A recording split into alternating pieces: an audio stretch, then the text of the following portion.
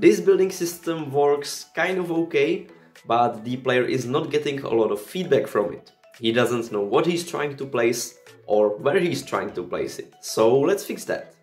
If you missed the first part of this tutorial series, you can watch it somewhere here.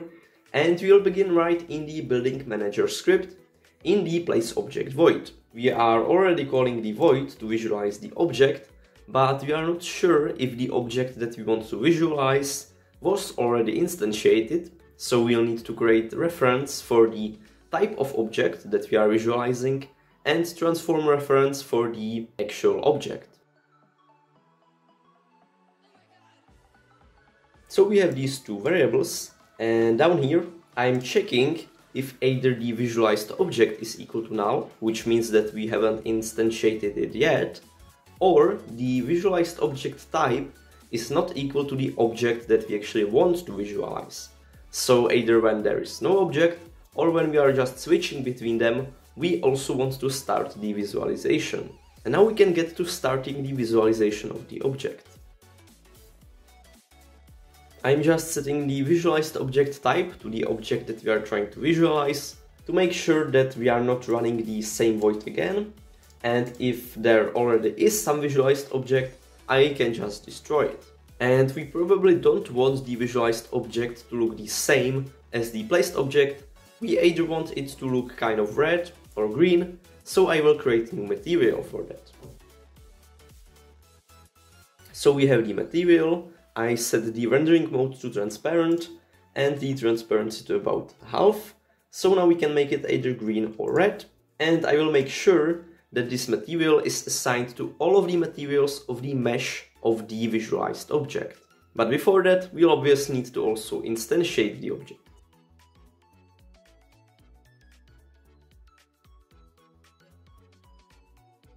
So first we are setting the visualized object and we are instantiating it based on the object that we want to visualize.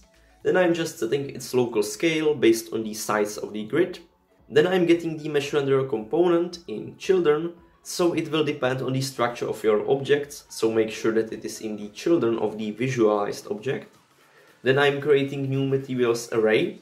Before I was trying to just set the material to the already created materials array, but this doesn't work, so you have to create new one with the same size as the materials array that already was in the mesh renderer.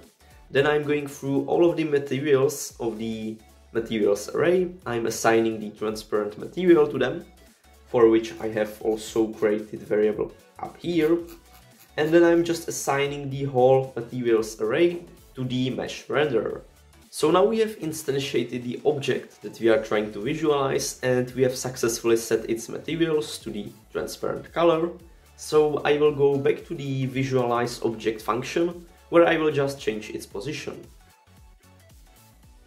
So just set position of the visualized object, and I am also setting the rotation.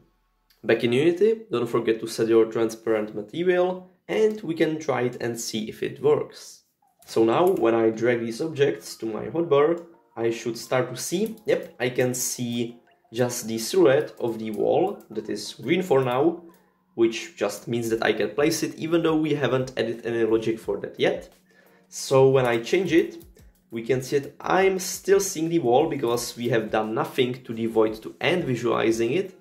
But when I take, for example, the floor, yep, we can see that it is visualizing the floor where it should be. Some stuff is not really working correctly, but we will work on that. And I can obviously still place the objects the same way as before, and I can obviously still place them into each other. First thing I will fix is the ending visualization of the object, so I will just destroy it. And this is that simple. In the player script, we are already calling the end visualization object function, so it should work just like that. But we also want to be calling it when the raycast is not detecting anything. So just add it here. So right now it is showing the wall. When I select empty slot, it is not showing anything. And when I select the floor, it is also working. Right now we have colliders on this visualized object, which we also not want. So in the visualize object function, I will just go through all of the colliders of the children object and just set them to trigger. Just like that. I'm getting the colliders array, so get components in children, and then I'm just setting them to trigger. Yep, that looks a lot better. Another thing I will fix is that when I kind of look into the wall, it starts flickering at some time, just like here, so I will just put it to the non-raycast layer so that the raycast is not hitting it. I'm doing this in the start visualizing object function, because we need to do it just once. So I'm setting the layer of the visualized object and also of all of its children. The layer is on the index 2 and it is already made by Unity, so we don't need to be setting anything. Yep, and now the flickering is gone. Next thing that we'll fix is that we'll actually check if there are any collisions of the object that we are trying to place, so that we can just decide if the place is obstructed or not. We'll do this in the visualize object function, where we already have added boolean if the place is occupied.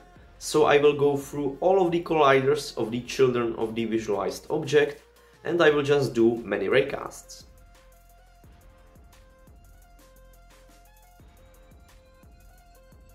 I have added this to the part where we are going through all of the colliders of the children of the visualized object. So I'm creating new raycasted array of all of the hits, and this is just physics.boxCastAll. We want to cast it at the center of the collider, and the bounce just has to be half of the size of the bounce of the collider, because the bounce are twice as big. And then I'm just casting it up using the quaternion.identity, which is pretty much just empty quaternion, with the distance of 1 on the build layer, which I have just added into variables just like so. Then I'm going through all of the hits from the raycast hit, and if the hit.collider is not equal to null, which means that we are colliding with some object on the build layer, then we can just set that the place is occupied and break from these two loops.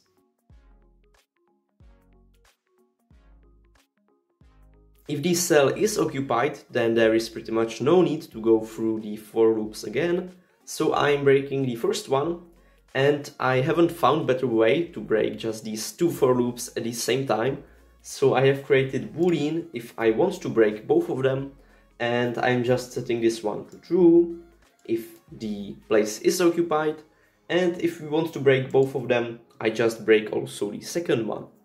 Then I'm also setting the color. So if the place is occupied, then it is red color, and if it is not occupied, it is green color, and I'm assigning the color to the material that is later set to the object that we are visualizing. And because we are doing the raycast in the build layer, I will also need to go to the build function and set the layer of the object and also of its children to the build layer. So in the build object function, I'm first getting the layer index, for which I haven't found a better way than using a logarithm. So we are doing a logarithm of the build layer with the base of 2, and then I'm just going through all of the children of the new object that we have instantiated, and I'm setting their layers to the layer that we want, and I'm also setting the layer of just the object itself. And in Unity, don't forget to create new layer and assign it to the script. So let's try it. When I can place it, it is green, that's correct. And when I place it, the layer should be on the build layer, so we are not really able to place it to the same position, which works correct, but I can still place it to some other positions. You can also try it with the floor. Now here might be, well, it is actually working.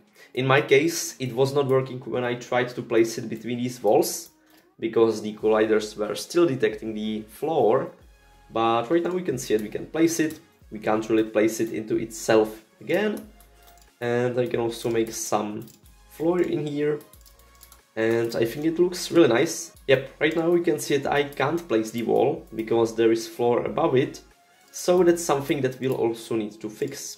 You could definitely fix this problem just by tweaking the raycast, but I like to have more control over it, so what I will do is for each of the buildable item scriptable objects, I will have a list that it will ignore when doing the raycast. Because when you have, let's say, hundreds of objects, there is a chance that on many of them the colliders will just not be working. So I had a problem when I had some stairs. I was not able to place them between these walls, because obviously the colliders were just detecting the walls also. In the item scriptable object class, I have added list of all of the item scriptable objects that we want to ignore while doing the raycast. Then, when we are placing the object, we'll need to know which objects are obstructing the cell on which we are trying to place it.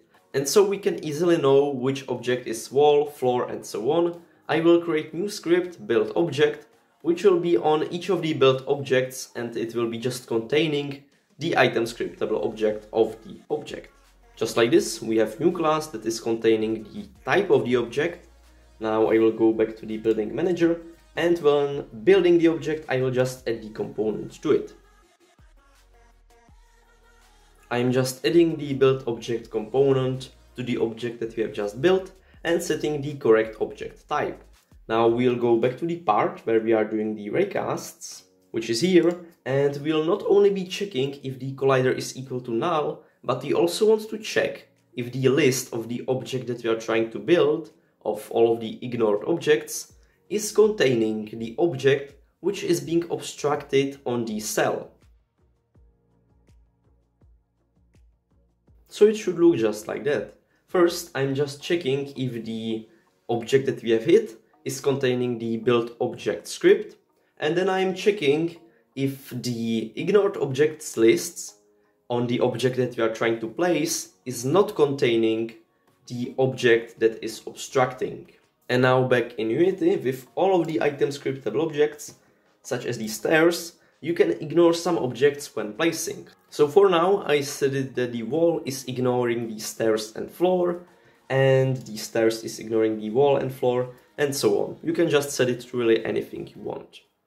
So now, even when I try to place the wall under the roof, you can see that it is still allowing me to do it because it is ignoring all of the other objects. The same way I can still place the stair and it is ignoring the walls and so on. Now there is one more graphical problem, which is when I'm, for example, trying to place the floor into a floor, it is really flickering badly, so I will go back to the Visualize Object function, where I will just move the visualized object just by a bit in the direction that the player is looking at it. First, I'm calculating the direction just by subtracting the position of the player from the position and normalizing it. And then I'm just adding this to the position where I want to have it. So direction times minus 0.01f. And this should just always move the visualized object closer to player so that he can see it better without the flickering. The difference in the positioning is really not noticeable for us, but you can see the flickering is gone. And like this, we can build some simple houses with this really intuitive system. One more thing that is still missing is that even when I build some item, it is still in my inventory, so I will quickly fix that in the inventory manager.